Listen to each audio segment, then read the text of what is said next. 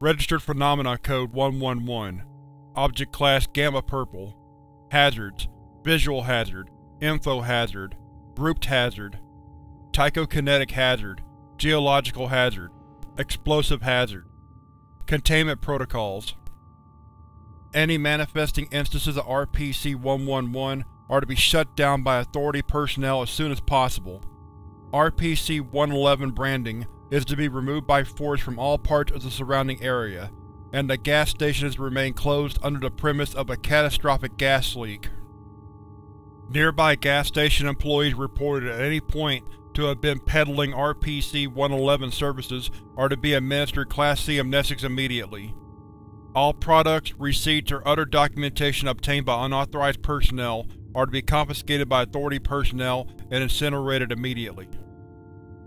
In the event of containment failure, all known customers of said RPC-111 instance and all individuals within a 150 km radius of the location of the instance are to be given Class C amnestics. Funding is to be provided to local governments to construct buildings onto the remains of RPC-111. Any such building must be unable to sell fuel. All news articles about the incident are to be kept strictly local and are to be edited to report the RPC-111 instance as belonging to the previous chain, before transformation into an RPC-111 instance. Description: RPC-111 is the collective designation for a small chain of gas stations located across the North American continent. Each instance of RPC-111 is drastically different in appearance, but identical in function. Each instance resembles a gas station belonging to another company chain, except trademark branding is replaced by the term.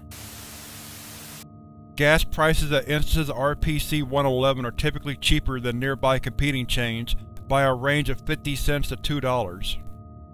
In addition, each instance has a small store where patrons can buy food and drinks, which have no anomalous properties but are known to be quite popular, according to testimony from customers of RPC-111.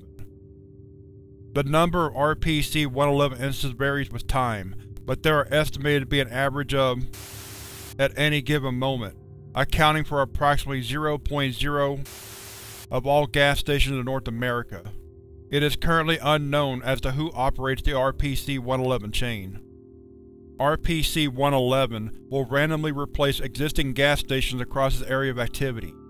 Upon manifestation, all gas stations within a 10 km radius of the RPC-111 instance will begin to either exhibit fuel dispenser failures, increased gas prices, or purposefully underperforming staff. Employees will do this in an attempt to promote RPC-111 services to those dissatisfied with the service at the employee's respective gas station. The result of this will usually be a massive influx of business transferring over to RPC-111 instances. RPC-111 instances will also produce anomalous humanoid creatures to staff it, referred to as RPC-111-1.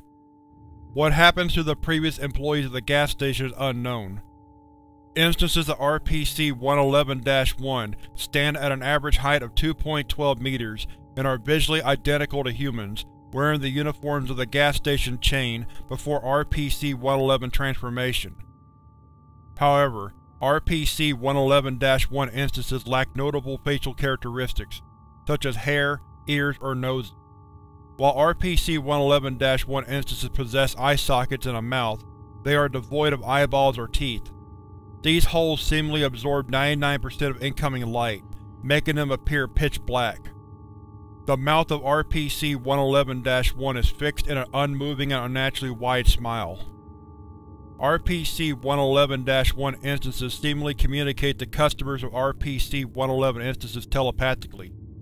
Prior interviews indicate that these employees will frequently coerce attending customers to purchase goods from RPC-111 instances, insinuating that they never have enough stuff and frequently remarking where else would they spend that money. RPC-111-1 instances can be easily coerced into Authority possession. However, separation from RPC-111 for more than 1 hour will result in their sudden sublimation. As such, information gathered from RPC-111-1 instances is extremely scarce. RPC-111's most dangerous property comes in the form of a random message sent continuously to one of the patrons of the RPC-111 instance, designated RPC-111-2, until they answer it. This message takes the form of the typical spam email, text message, phone call, and RPC-111-1 instances are even known to acknowledge it in the store with confetti or buzzers. The message congratulates RPC-111-2 for being a certain number of customer, matching up with the transaction records of the RPC-111 instance, typically between the range of 10th customer to 1000th customer. In addition, the message will inform them that they are entitled to a prize, this prize being a low-level info hazard that compels those with knowledge of it to accept it. However, this can be resisted with a high enough cognito-hazardous resistance. This message will continuously be sent until RPC-111-2 explicitly rejects the offer or accepts it. If RPC-111-2 turns down the prize, RPC-111-2's head will immediately explode. It is unknown how this occurs, but is instantaneous and unable to be prevented. If the prize is accepted, the RPC-111 instance will explode with an approximate yield of 100 kilotons, flattening everything within a 1 km radius and killing any lifeforms within the same range. All instances of RPC-111-1 will spontaneously combust and home in on any other gas station in a 10 km radius by sprinting at approximately 100 km per hour in an attempt to catch the station on fire and make it explode with a similar explosive force. Whether successful or not, all RPC-111-1 instances will disappear within 1 hour of their respective RPC-111 instance exploding. No traces of the RPC-111 instance will exist after 2 hours of initial detonation. RPC-111 has been responsible for approximately fatalities and the loss of square kilometers of land. Since its discovery, gas stations have been converted into RPC-111 instances and have been destroyed by ignited RPC-111-1 instances. At the current rate of RPC-111 manifestation, gas stations will become so infrequent that gas-powered vehicles will become impractical in the United States by the year 2000. Addendum 111.1 Interview with captured RPC-111-1 instance. Forward. The following is an interview conducted between lead researcher Dr.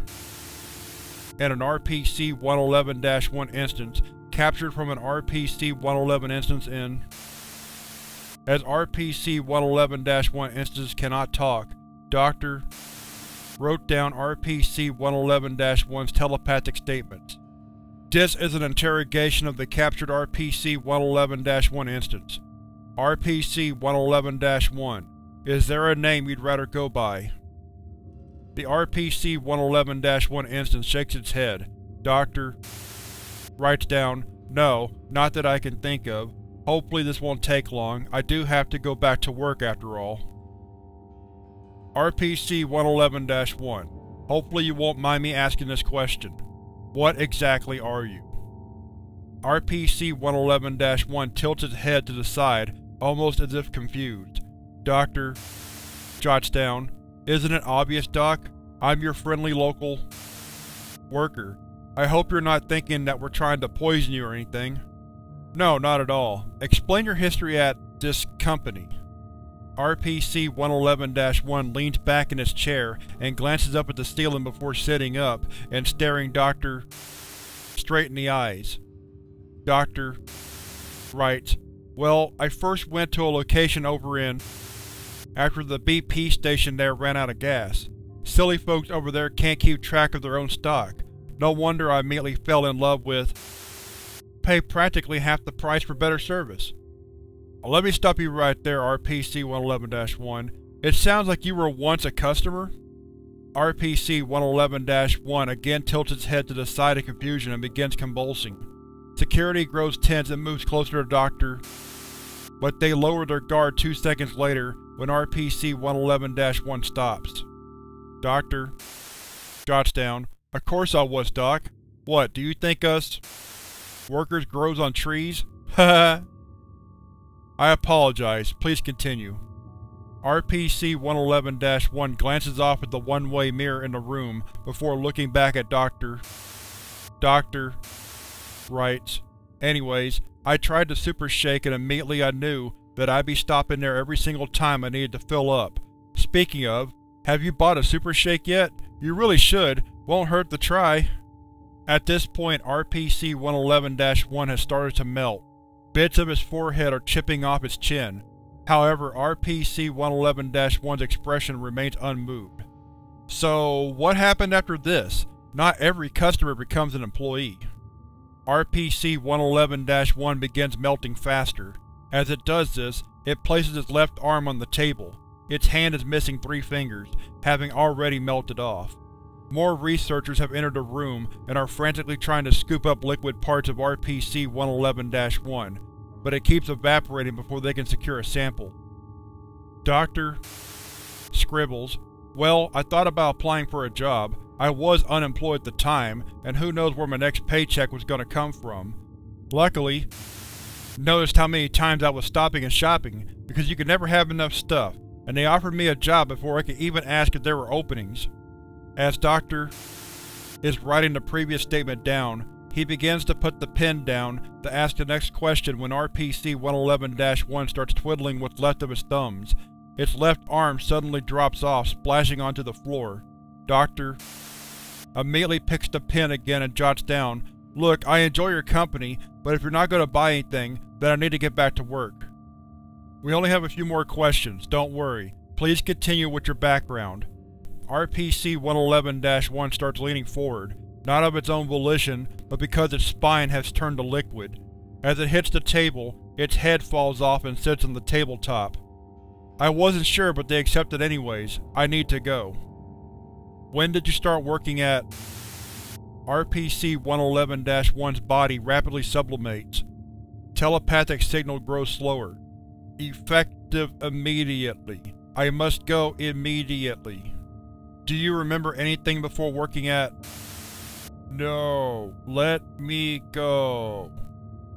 RPC-111-1 has melted to just a face lying on the table, rapidly evaporating. Dr. asks one more question. "How did you learn you got accepted?" As RPC-111-1 evaporates into nothing, the final telepathic signals come in intermittently, as Dr. writes them down one word at a time. "They sent me a text. End log." Closing statement. Moments later, the RPC-111 instance that RPC-111-1 originated from detonated. Authority personnel were dispatched to stall any ignited RPC-111-1 instances from destroying any more gas stations. Despite loss of the RPC-111-1 instance, the interview was considered a success by Dr.